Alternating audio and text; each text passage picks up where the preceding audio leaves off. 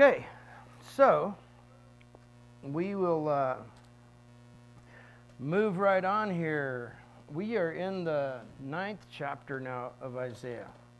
So if you've been following along, last week we ended chapter 8 and it was dark.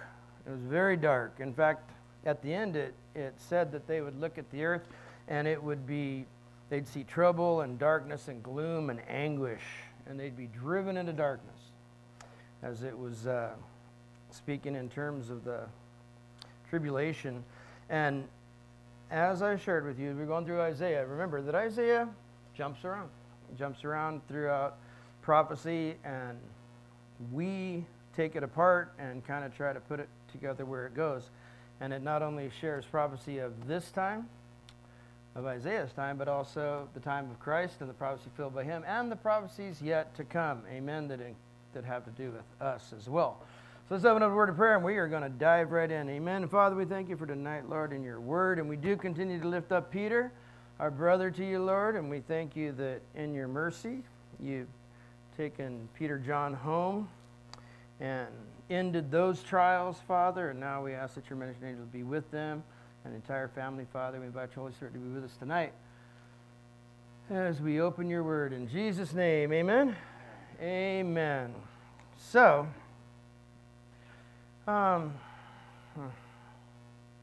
opening is this: nevertheless, hang in there. Right? Yeah, it's a difficult day for sure, you know. But we're gonna circle the wagons like we always do, amen. And we're gonna just keep right on moving through this thing. So he goes on now. This is a little bit of a better chapter for the most part, depending on what perspective or what side of this you're on, I guess, I suppose. But the very opening of chapter 9 is a polar opposite of the end of chapter 8. It says, nevertheless, the gloom will not be upon her who is distressed. And this was a play on words that nevertheless it's not going to last. All this stuff that we just read about, that we've been reading about, yes, it came to pass and it will come to pass, but it won't last. And I know it's difficult, especially, you know, in stuff that we're experiencing today, to hang in there sometimes, you know, when you think you don't have anything left to hang on with. And this is where that faith comes in, you know, and we try to hang in there. So what he says here is, well, we're going to read tonight. I'm only going to do 7 verses tonight because there's quite a bit in here. In fact, I wouldn't even be able to cover all of it in one night. I'd have to break this up if we were doing separate studies like that, because there's so much that's happening in this one little spot. So he's going, okay, so kicks out the bat, says, hang in there. It's going to get better. It's going to get bad, but it's going to get better. He said at the second half of verse 1, as when at first he lightly esteemed the land of Zebulun and the land of Naphtali. And the lightly esteemed part, if you remember back as we were going through this, that Ephraim, Syria, and Israel were kind of coming together because they were getting ready to jump Judah, right? And God was trying to get Ahaz's attention. But Ahaz chose to go make a deal with the Assyrians. And so he pressed more heavily, and afterward more heavily oppressed her by way of the sea beyond the Jordan in the Galilee of Gentiles. And this is when Assyria came sweeping down. Now, the lands that we're talking about here, Zebulun and Naphtali, these are part of the 12 tribes that split up at the time of Joshua. Now, we're gonna jump to Matthew in a second because I want to show you something here in a minute. But to understand where this is happening from and why we know what's happening is because if I was the Sea of Galilee right now, if you're looking at a map, there's like a big map here, this would be Naphtali over here. This would be Zebulun right here. And this would be Capernaum right here. This is Assyria up here from the north. And they're going to sweep down. And the second verse is going to explain the hang in there part. sort of. He says in verse 2, now keep in mind the word Galilee of the Gentiles, okay? Because, do we have any Jewish people in here that are Jewish? No? Okay. I do have Jewish friends somewhere out there. They're just not here tonight. In that case, we're all Gentiles in here then. We are all Galilee of the Gentiles. We would have been the ones in this area that's about to get hammered. He says in verse 2, the people who walked in darkness have seen a great light.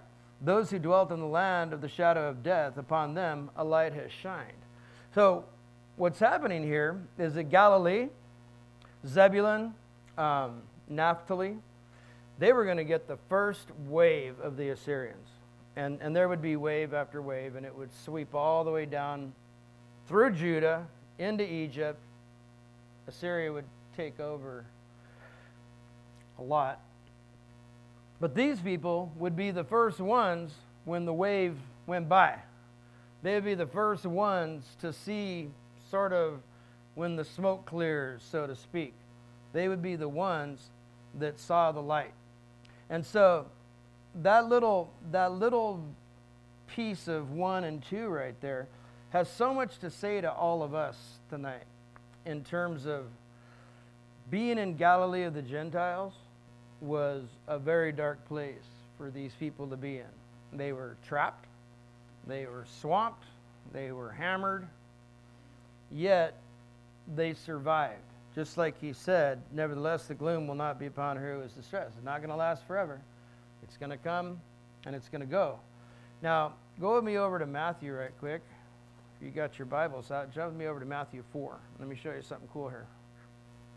Matthew 4:12 is where we're going to start in this little section. Now, when Jesus heard that John had been put in prison, he departed to Galilee, and leaving Nazareth, he came and dwelt in Capernaum.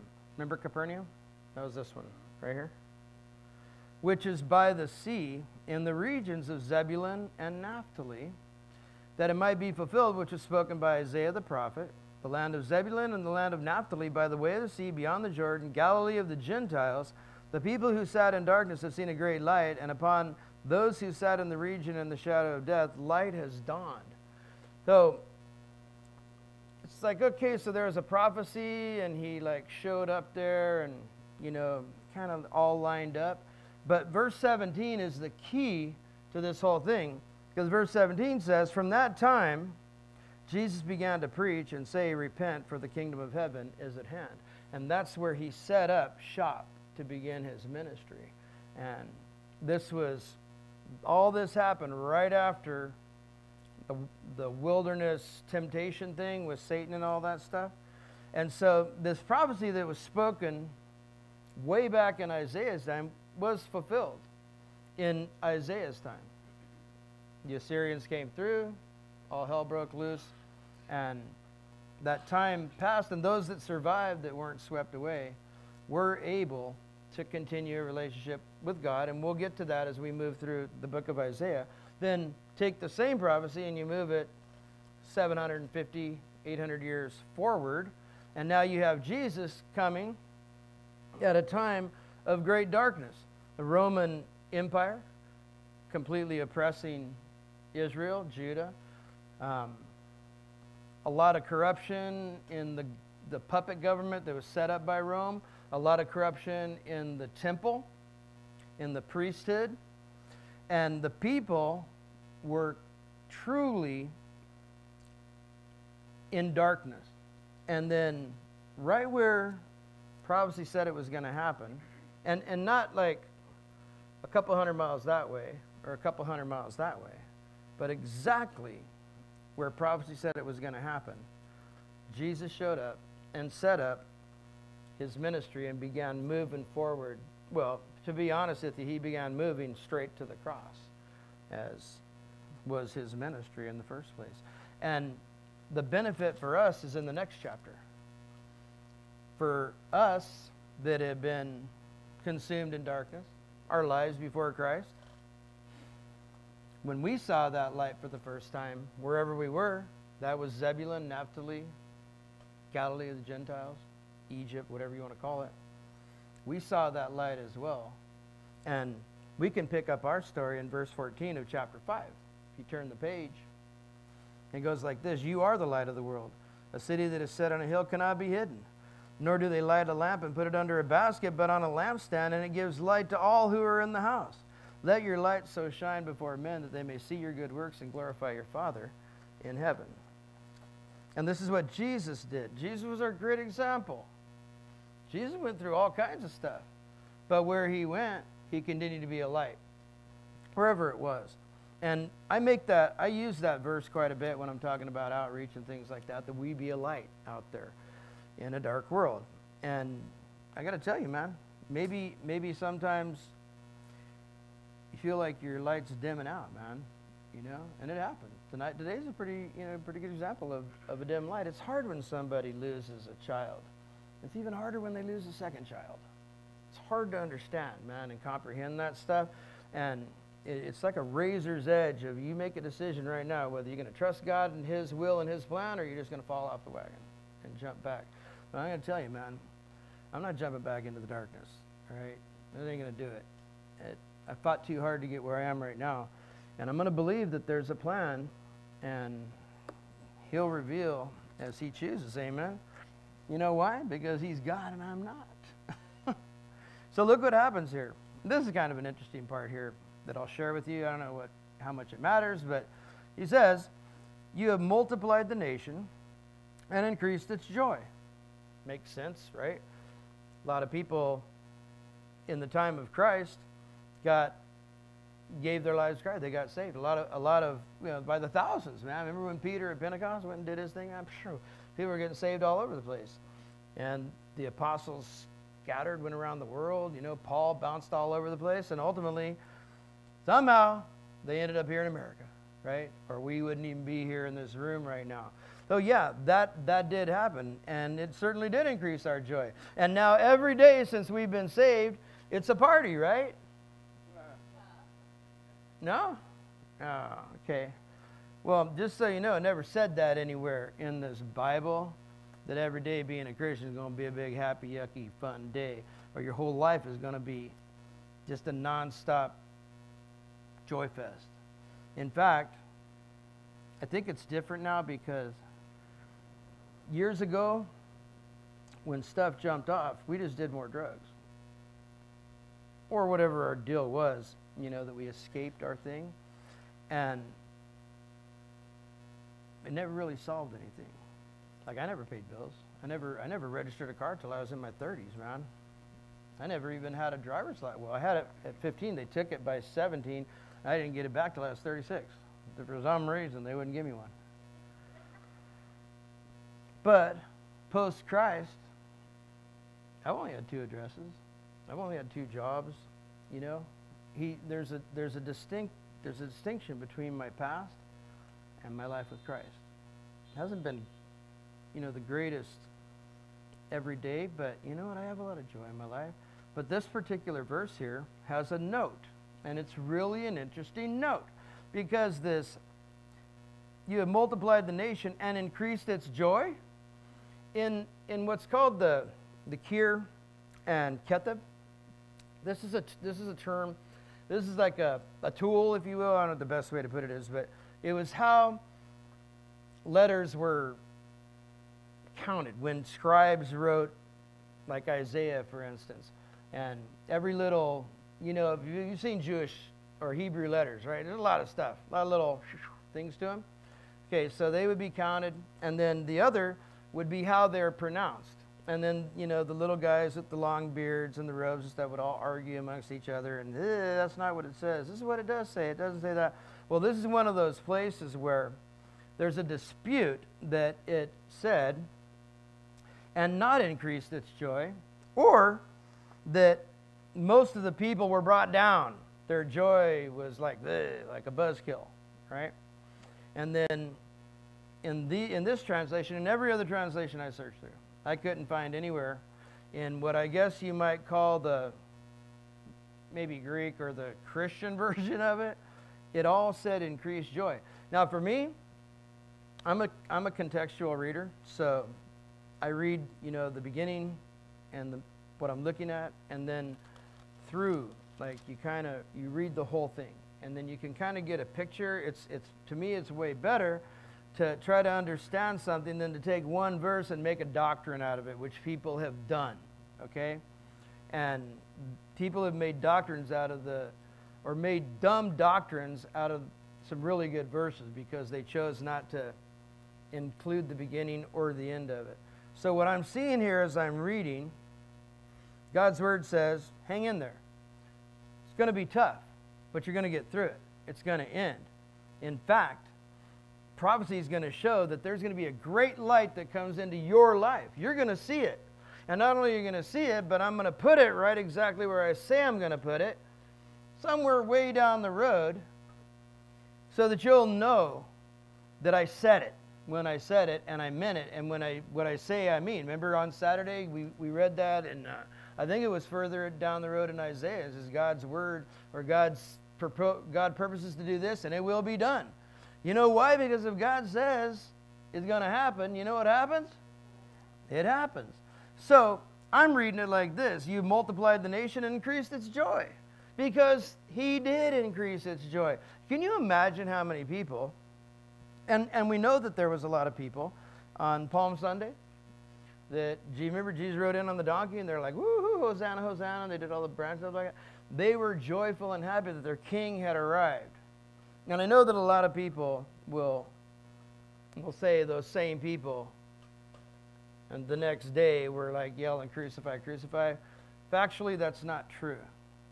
Factually, that's absolutely not true. There was thousands of people in Jerusalem that day, and there was many people there at that trial that were not part of that crowd. I can't even imagine that people would switch gears that fast. But anyway, a different group of people. So there was joy, and these numbers were increased, and clearly it went around the road. And then check out how the prophecy just gets blended into all this stuff. It says, they will rejoice before you according to the joy of harvest. Now, as we're talking about this harvest thing, here's a little, I don't know, liturgical, is that the word, liturgical note? Is that when words mean something, I guess? In prophecy, when we see the word harvest, unless we're in a historical section of something that we're reading, like maybe back in Genesis or Exodus or even Joshua, something like that, harvest generally refers to salvation, or as we see it further down the road at Pentecost. That whole thing happened at the wheat harvest. It's the barley harvest. I think it was the wheat harvest. And it was the bringing in of souls, bringing in of the wheat or the grain, whichever it was. And so as we're reading through this stuff, we already know that we've been talking about, we've talked about rapture, we've talked about the second coming of Christ, we've talked about the tribulation, we've talked about all these end time prophecies here in Isaiah that took place in the time of Isaiah, and also the symbolism of it also took place in the time of Christ. And all this is going to take place as we continue down the road. And this harvest, this joyful harvest, and the men rejoice when as they divided the spoil, and you have broken the yoke of his burden. This is the salvation. Speaking of the salvation, this is this time. It's a very close line right here at salvation, rapture, and the second coming of Christ. We're going to see it all happen right here in these three verses right here, 3 through 5. As we see this harvest of the salvation, the men rejoice in the divided spoil, the broken yoke, sin has been destroyed. And then look at this, and the staff of his shoulder and the rod of the oppressor, as in the day of Midian. And you look at that and go, what the heck does that mean now? What is this whole Midian thing, and how does it play into prophecy? You have to go back now, again, and look at Gideon, the story of Gideon. And I'm sure some of you know the story of Gideon, right? All the cool, what was the thing he put out there, like a leather vest or something? Put something out there. Something he put outside, and it got wet, all right? Okay, Scotty, thank you. Yes, a fleece, according to Scotty. But that wasn't the point. The point was the battle that took place. You remember the battle? In the valley, there was thousands and thousands of Midianites. As far as the eye could see, their numbers were like the stars in the sky, the sand, and all that stuff. And Gideon had how many people? Remember, he had a bunch. Don't forget, he had like 20,000 or some big number like that. And then God started like click, click, click, click, click, chopping it down. Remember the whole lapping with the water and all that business? Down to 300 people. They had jars, lamps, right? They had their little the little shofar-looking things that they had. And he said, go around the valley, post your 300 guys, and at one time, you blow the horns and shout, and you break the jars and fire, right? And so they did that, and all the Midianites flipped out, woke up out of their sleep, pulled their swords in the dark, and just started hacking away at each other. They all killed a whole bunch of each other. And they ran away, and then the guys went and got him and all that stuff. Well, how does that play into prophecy? I don't know if it like rings any bells with the trump, a shout, and a light, right? The same thing that he's trying to explain here and put into words that we would understand. They would understand the whole Midian thing. They heard the history. They knew what happened with Gideon and all that stuff. And they knew it was a great big victory. They knew that the Midianites were coming through and causing all kinds of ruckus. And they also knew that Gideon, with only 300 guys, miraculously wiped out this whole gigantic tribe of people, right? But for us, down the road, salvation has come. There will be a trump blow, and that will be rapture. Just as we're talking about here in this rejoicing.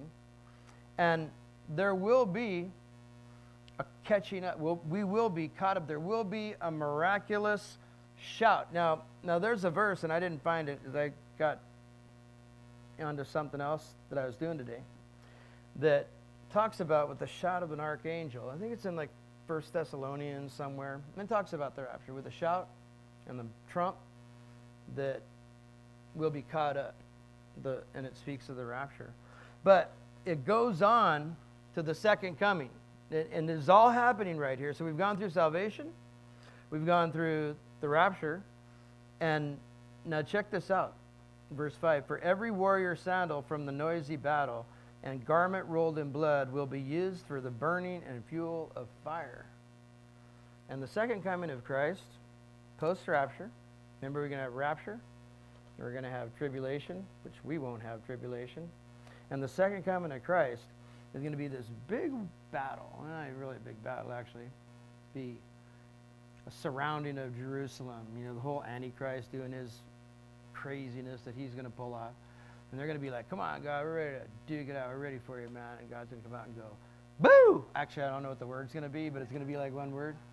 And they're all just going to be smoked. It'll be done. And that fire, there's going to come a point of judgment where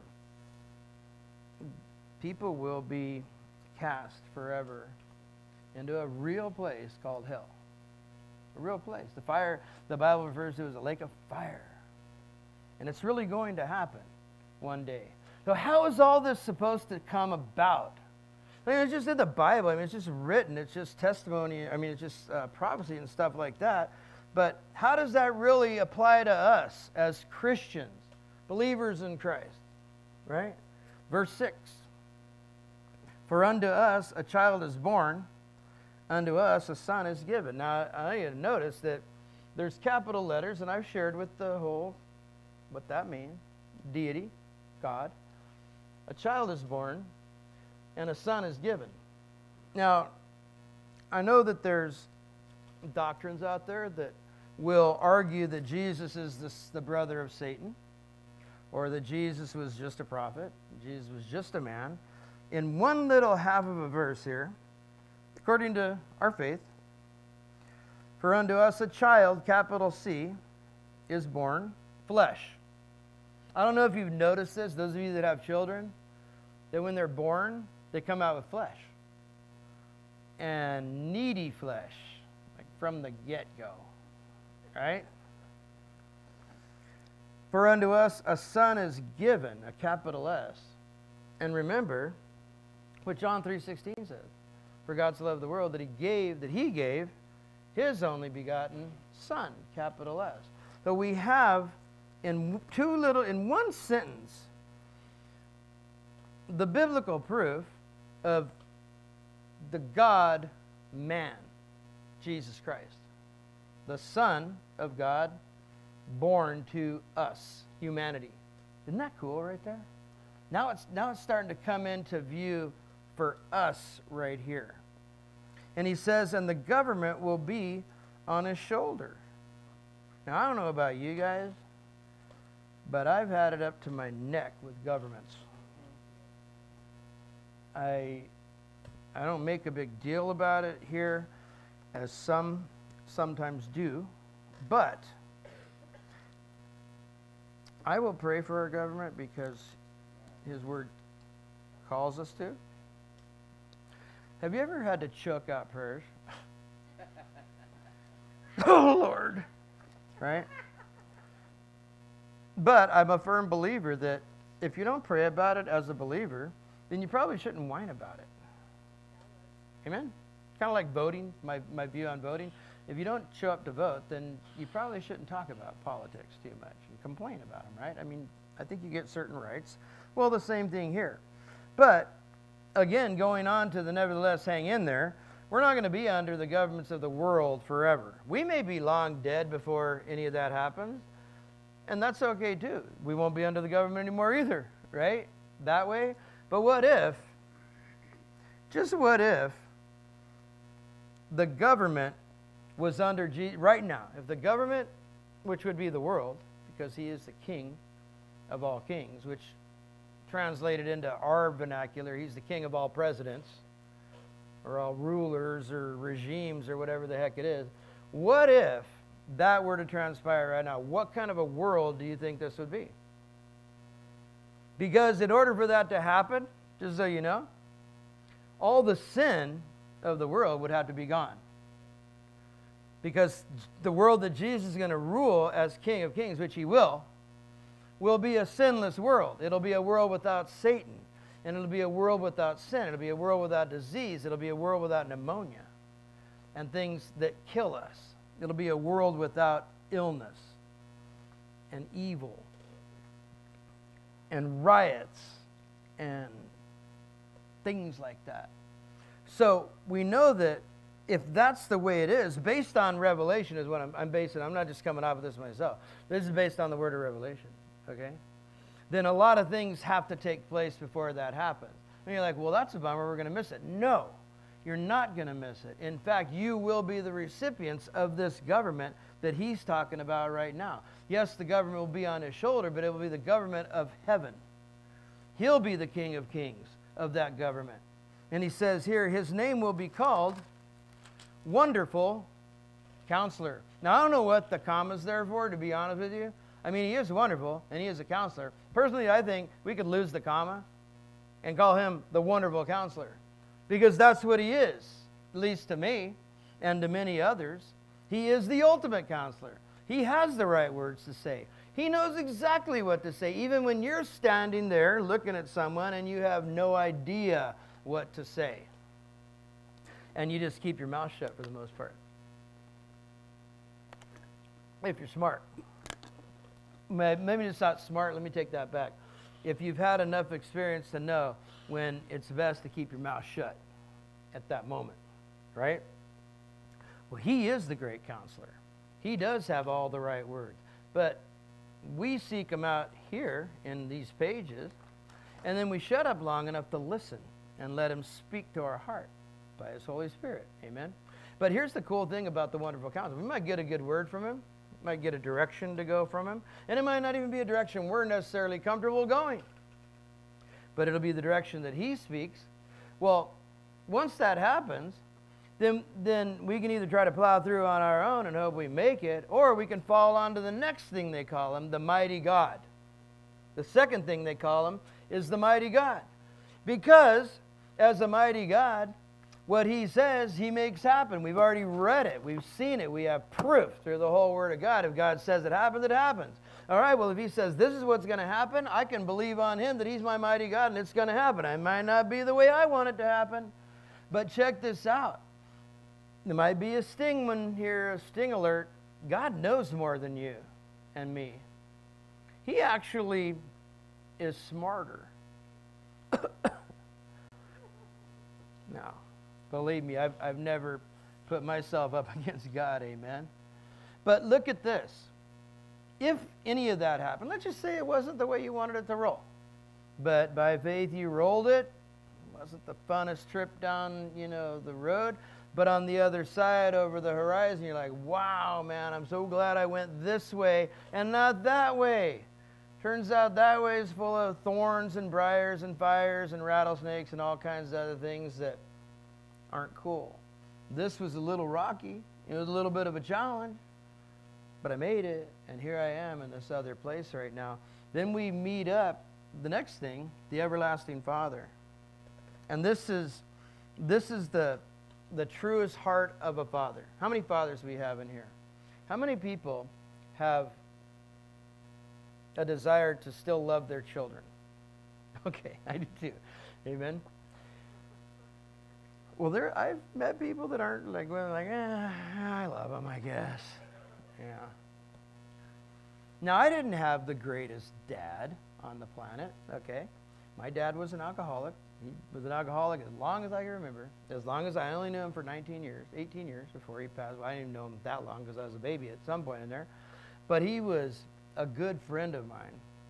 Didn't have a lot of great advice.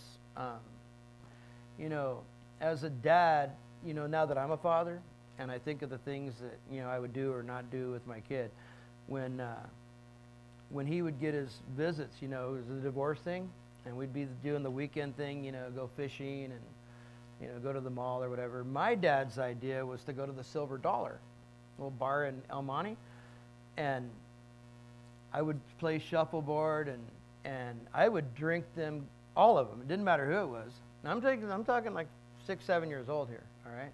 And I could drink everybody in that bar under the table, every time. If they were putting down Jack Daniels and Scotch and water and vodkas, and I would go toe to toe with Roy Rogers and Shirley Temples, and within 5, they were just down, and I'm like, ding! Actually, there was a little pool table and it had these little things you slide across this string. Remember that? That's 2 down. Boop. And they'd fight. They'd do it. And you know what I grew up listening to?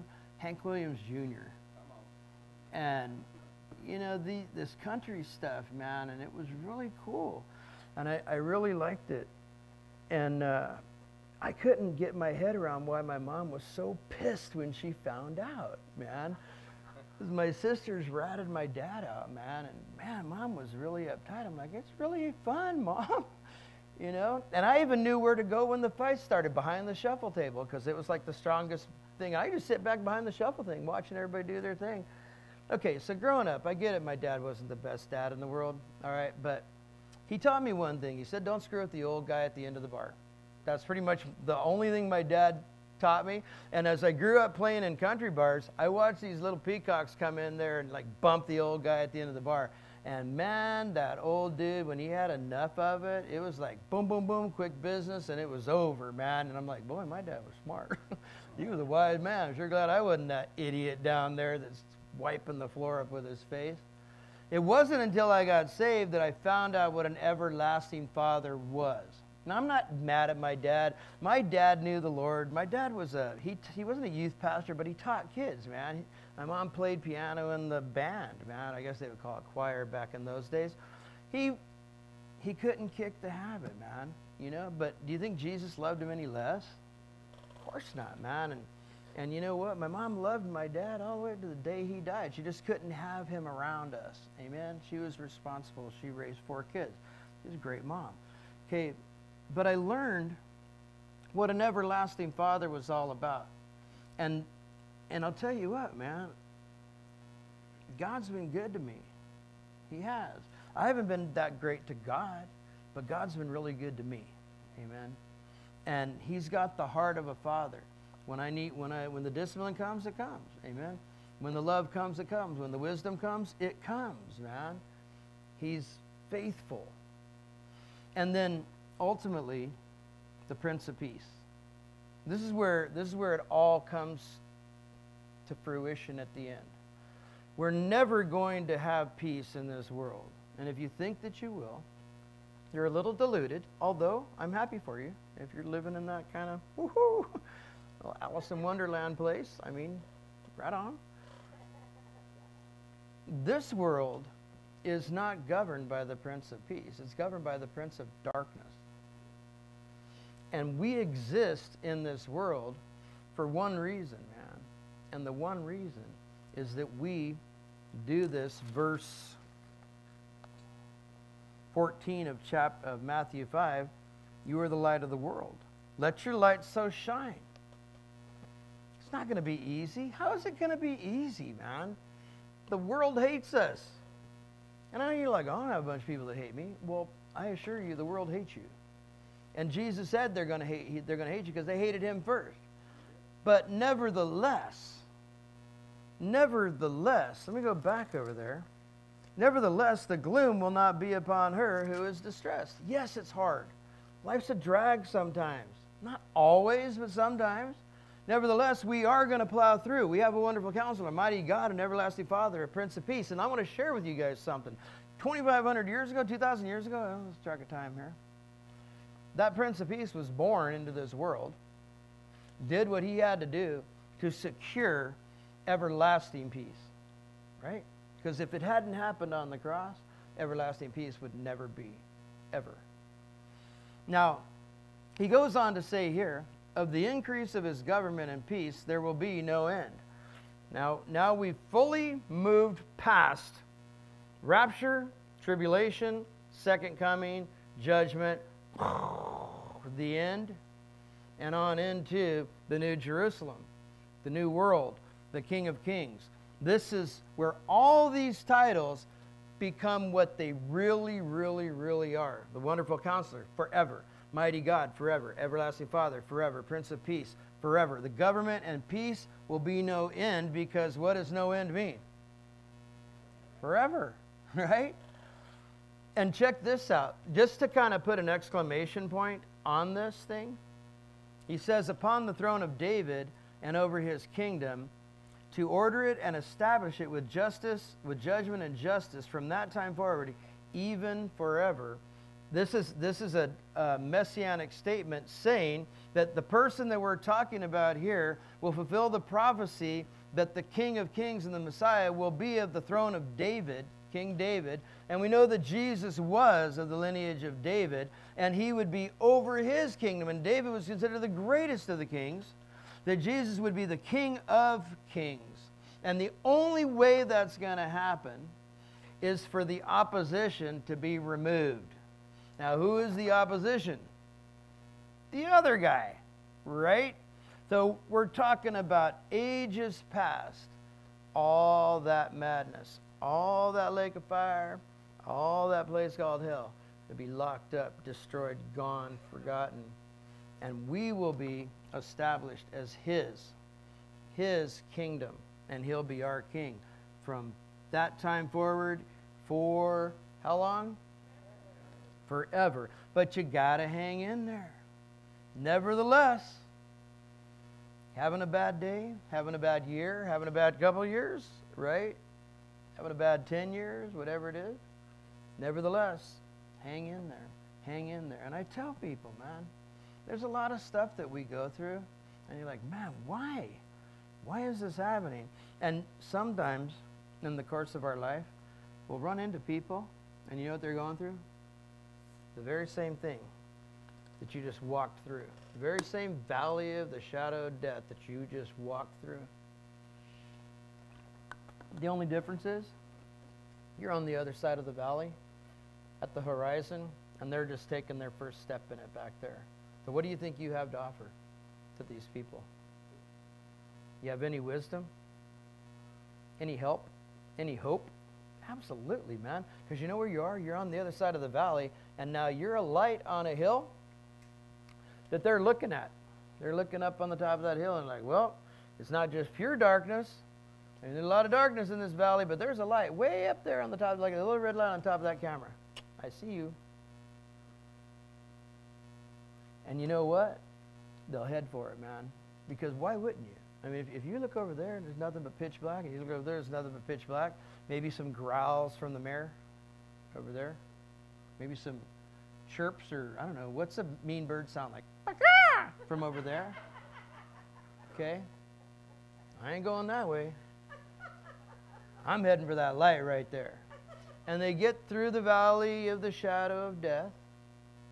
I remember, you know, that I like to think of that valley as that, you know, the poem of the footprints where Jesus is carrying you. I like that one right there. Especially like the part where he's like, so what happened to you when it was all going bad and I only had one set of footprints? Where were you then? All the, you know, getting all attitude and stuff. You know, I'd have probably answered it totally different than he did in the prayer or the poem, but nonetheless, we'll get through the valley and you get to the other side and they run into you over there. Does that mean you've arrived at perfection because you're on the other side of the valley? Any at all? Kinda?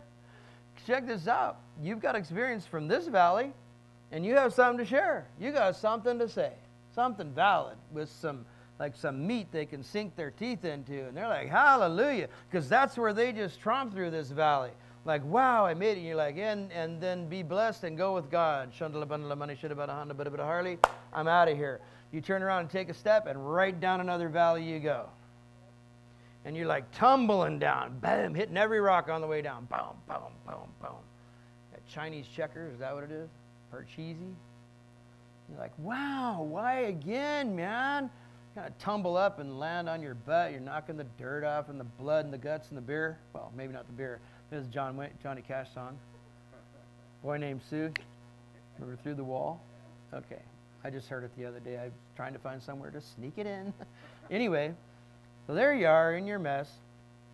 Now you're the one sitting in the valley, and you look up, and lo and behold, there's a light on the top of the hill.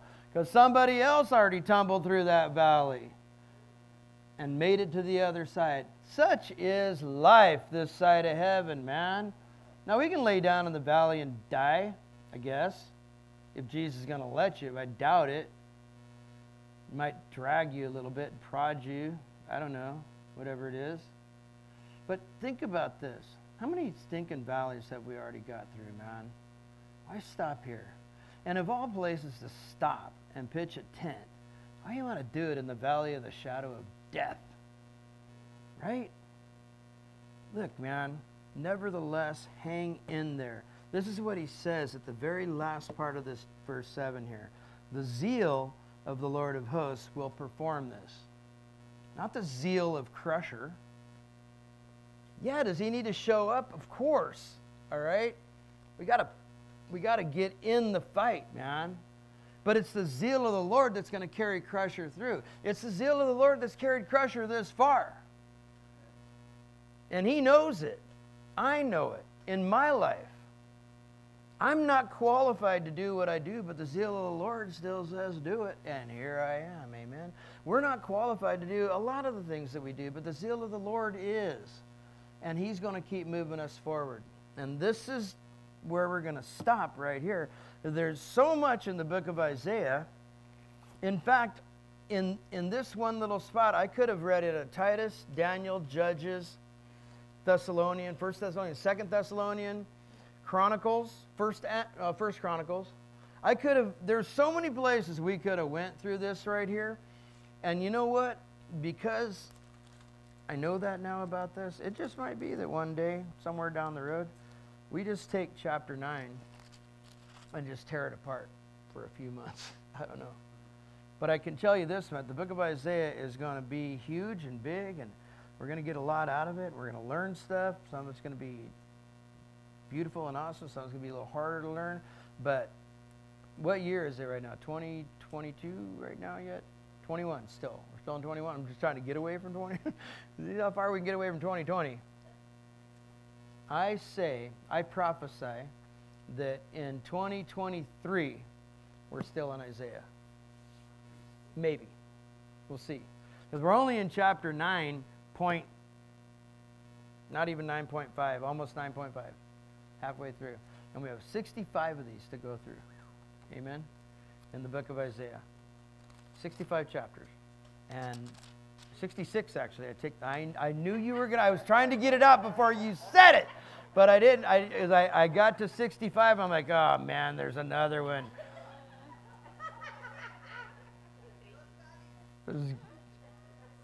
He's my resident Brian over there, man. Praise the Lord for people like Scotty, right? Okay, 66. Yeah. We'll be here for a minute, and it's going to be really good. Amen. Here's your get a question tonight. Are you ready for the light to come into your darkness? I'm telling you, man.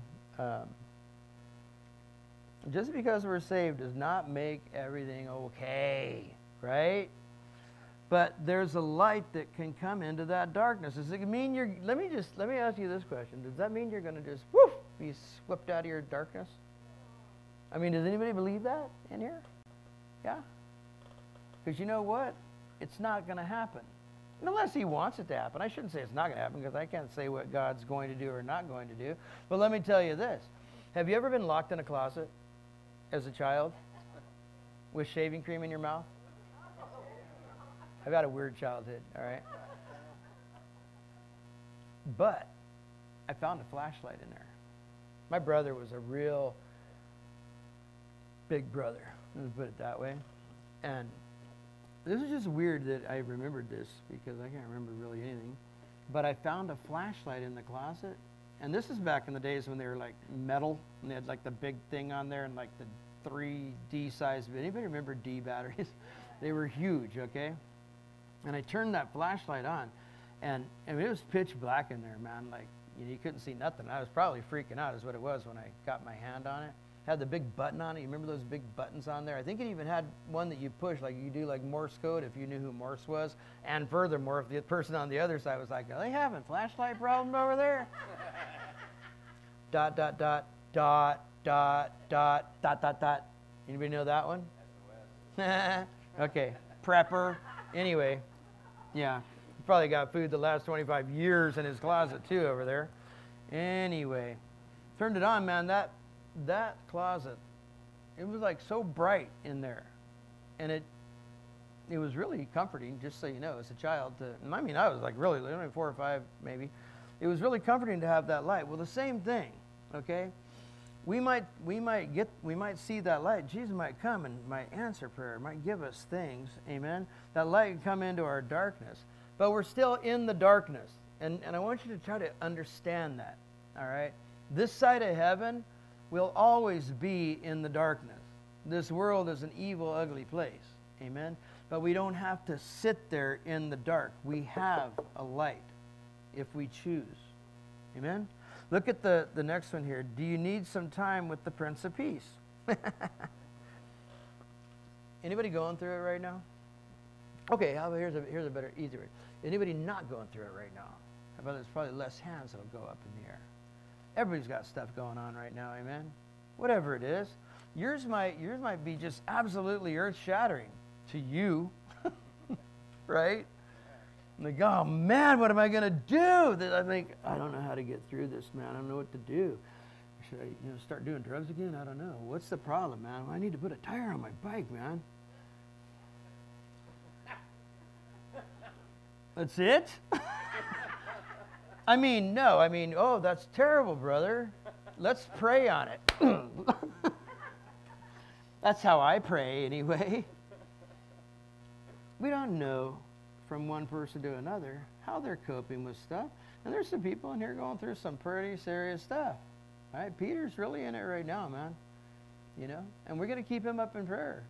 And he's standing as strong as a man can stand that just lost a second son. And you know who he's looking to for his strength? You know who he's talking about? He's talking about you guys. He knows that you're praying for him. He knows that you love him. And he knows that you're there for him.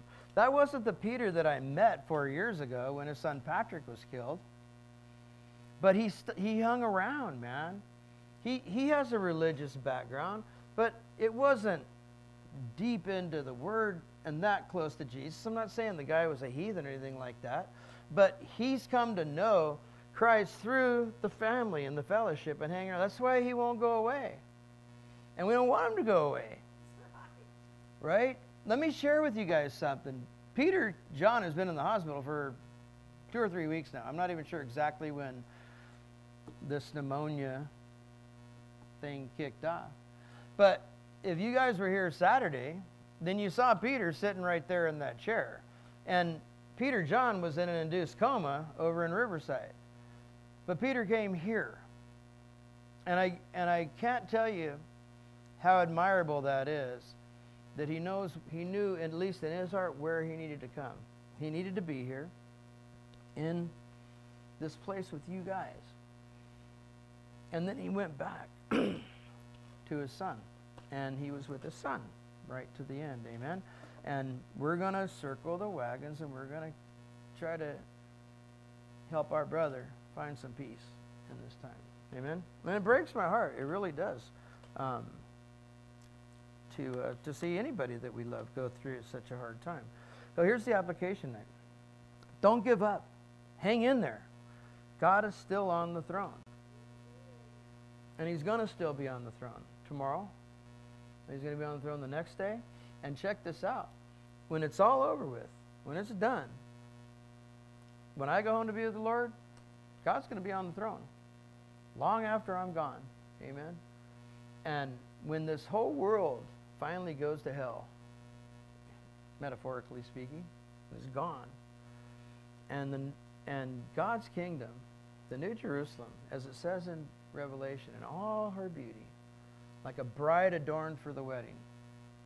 When this all happens, and everything that's evil is gone, praise the Lord, from this world, things that mess with us, that have been killing people from the very beginning of creation, with Adam and Eve in that little garden, when it all entered the world, God will still be on the throne when it's all over with, and for all eternity beyond. Amen? So if you want to put your marbles in a basket, put them in the basket that's on the hill that's lit up. Amen? All right. Hey, keep your eyes on Jesus. Let's pray. Father, we thank you tonight for your word, Father. And once again, Lord, we do lift up our brother to you and his family right now, Lord. Father, we you know what, Lord, I'm in my brain, Father, I'm going to thank you for the reunion that's happened today in heaven, Father, with these brothers that have met yet again, Father. And I thank you for that. I thank you for your promises on our salvation. I thank you for your word and giving us something to stand on and a light to look towards, Father. And tonight as we close, Lord, if there's anyone that feels they need to come back to you, maybe come to you for the first time. If there's anybody out there that's watching this that says, man, I want to get in on that unto us a child is born thing. Well, it's called salvation. And that child's name is Jesus Christ. And he loves you. He loves you. And tonight we're going to pray together as a family. You know what? Maybe tonight's a night to just look up at that light. Amen? Maybe tonight's a night to really give Jesus a chance. So we're going to pray as a family, and I invite you to pray along with us. Amen? Let's all pray together. Father God, I've sinned against you, Lord, and I ask you to forgive me of my sin. And Jesus, I invite you into my heart to be the Lord and Savior of my life. Fill me with your Holy Spirit and put me on that road that you'll have me travel. It's in Jesus' name we pray. Amen? Let's give the Lord some praise. I guess I kind of jumped the gun on the keep your eye thing, didn't I? It's like I was kind of like looked out there and you guys were like, do we say it or not? My bad. Well, here's the deal. I didn't give you one of those either tonight. Amen. Keep your eyes on Jesus. Amen. God bless you guys. Pray for Peter.